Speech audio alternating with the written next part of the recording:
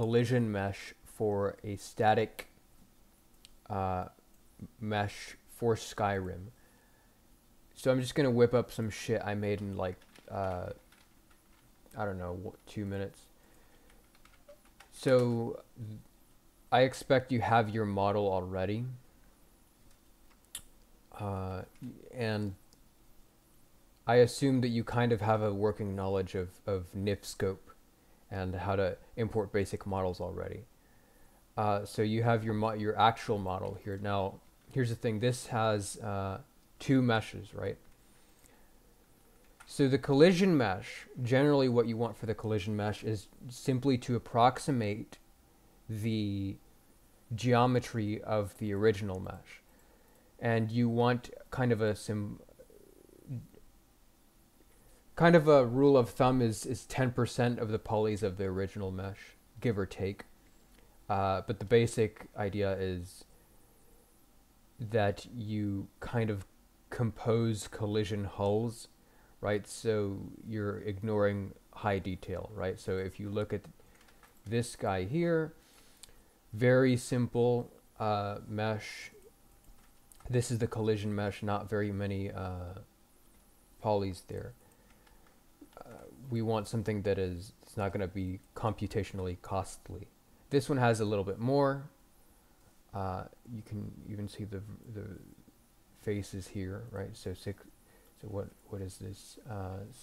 600 faces versus 92 faces, right? So that's what you want to do. So build your collision mesh, and then we're going to export this. So export your collision mesh and your original mesh.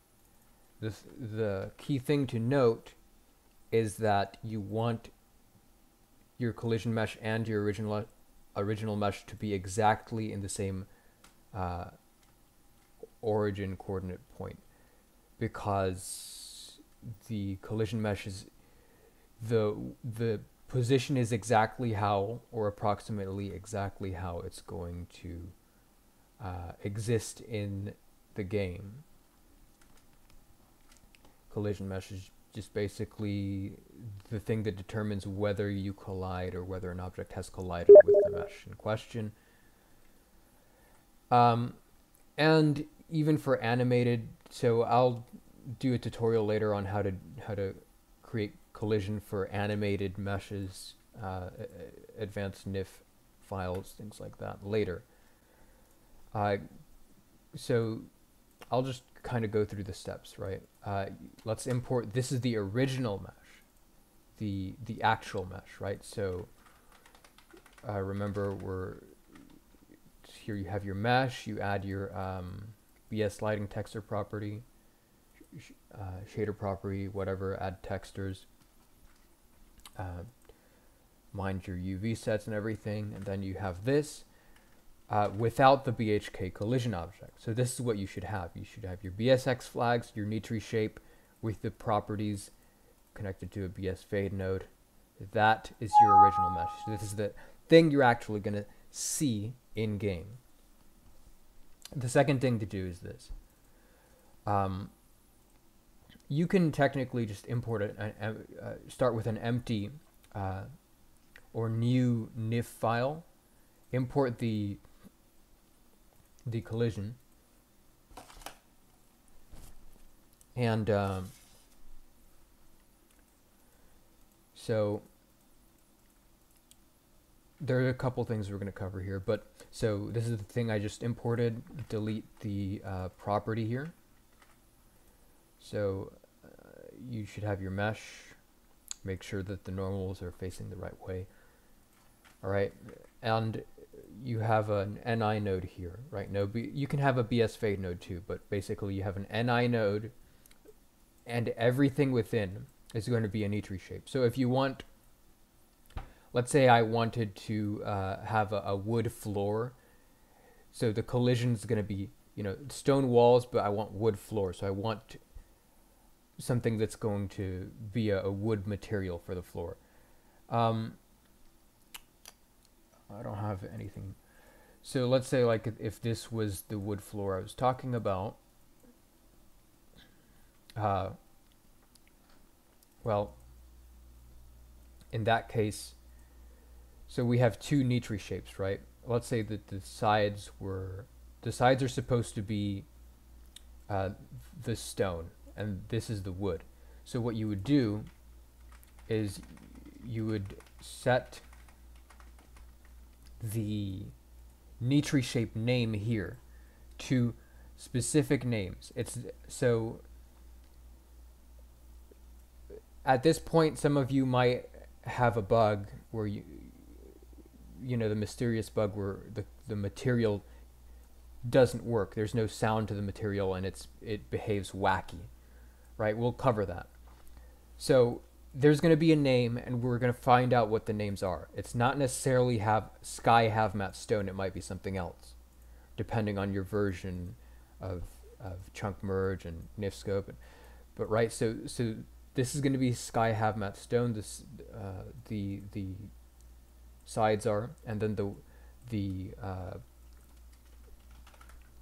top is going to be wood. So what you want to do is have a structure like this. We're just looking at the structure right now.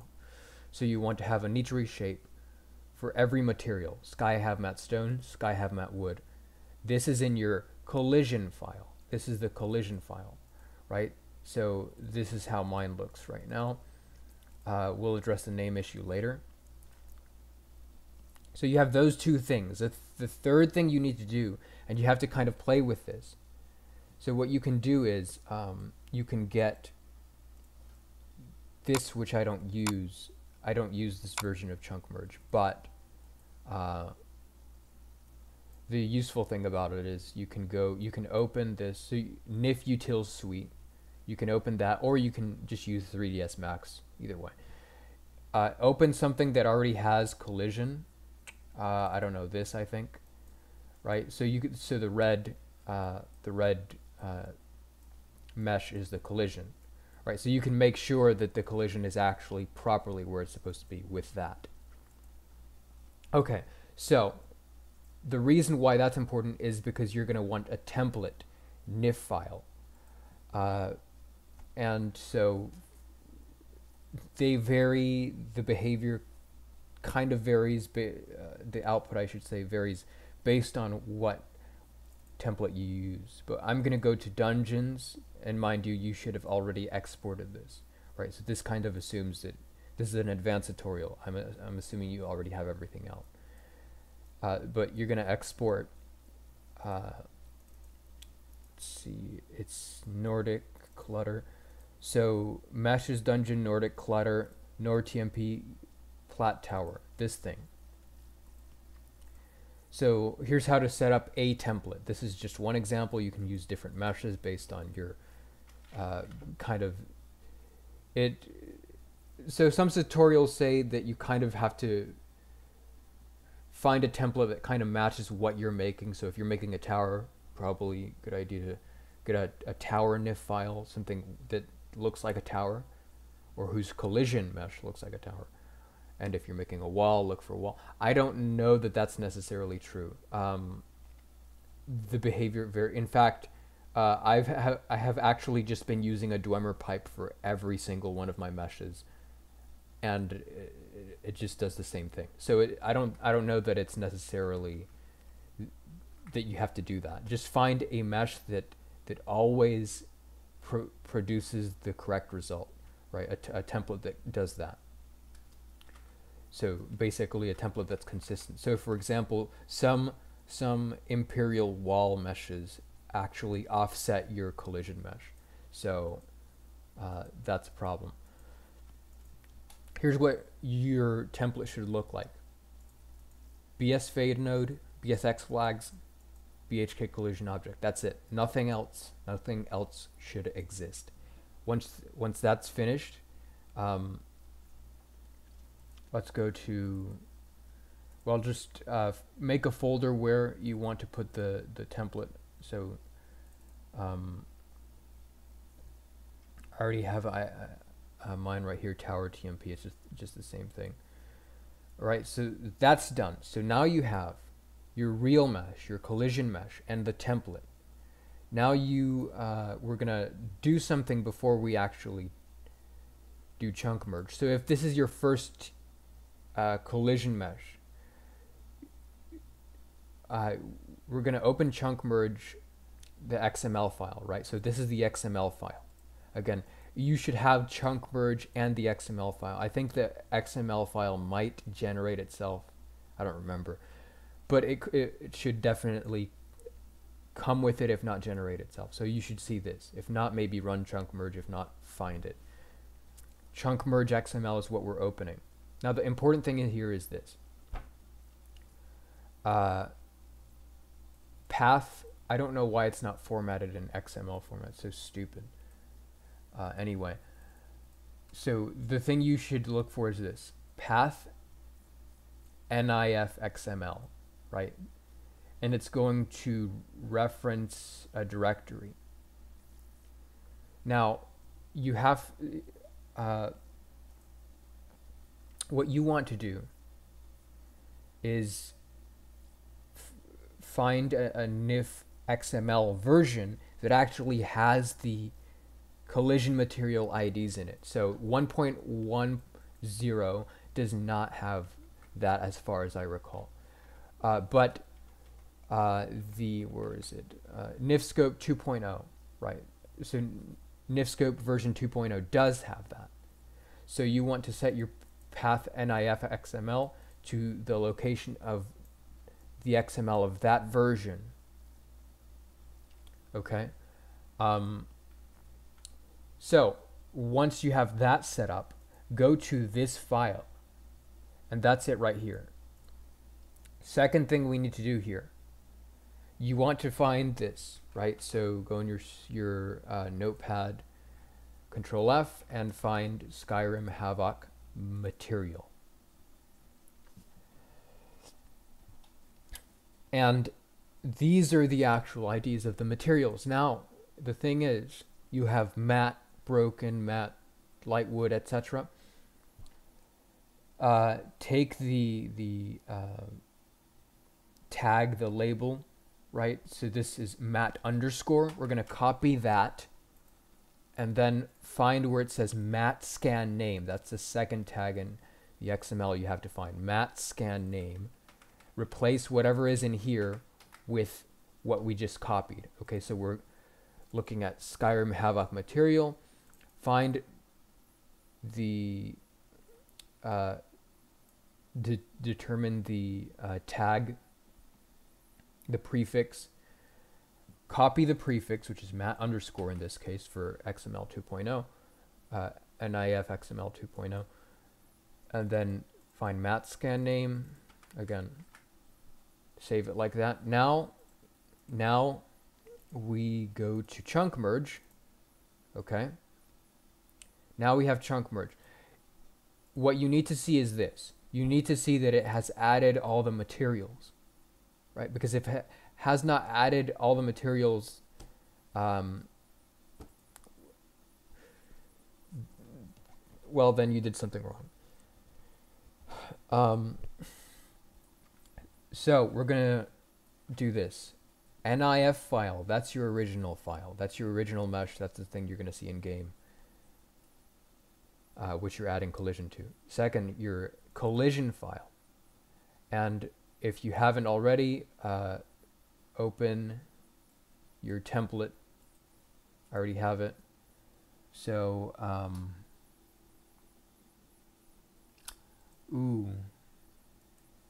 I have to set it back to here, I think.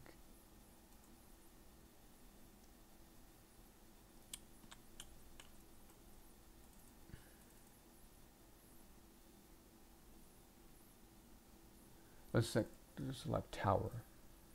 It shouldn't really matter, as long as it's a good template. So if it's just one mesh, right, you're not varying the materials, just select single, right? And now you should have all your materials here. Select mesh data. So this is what you should have, right? Then Let me make sure that I don't, oh, I didn't, yeah, no, we're good. So convert, and then let's open that. So we're going to go to Cinder, let's see, arc, yeah. So now you should see this. You should see your BHK collision object in here. Now, here's another thing. If you do have multiple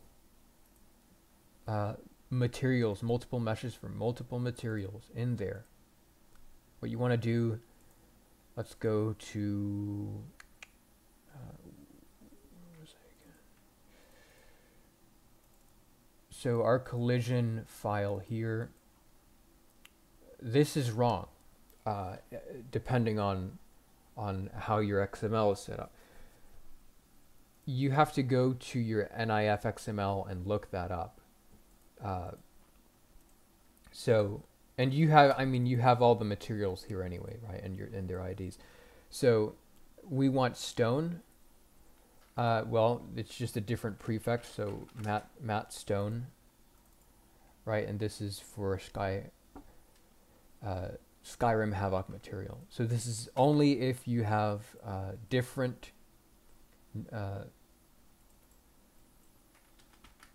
This is only if you have different nitride shapes that you need to apply different materials to.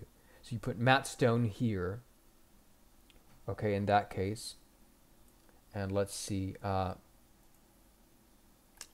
So let's go ahead and save that. And deleting this just to redo it. Okie dokie. Now select name of nitride shape with mesh data. This is going to map each collision material based on the name of the nitride shape. And remember, it's whatever you looked at in the XML. Convert. Once you have that, let's get out our BHK collision. So now you're just ready to copy your mesh, put it in wherever you have it in your Skyrim, and add it. So I already have it added here, right? So we're just new static, import it, whatever. Splendid.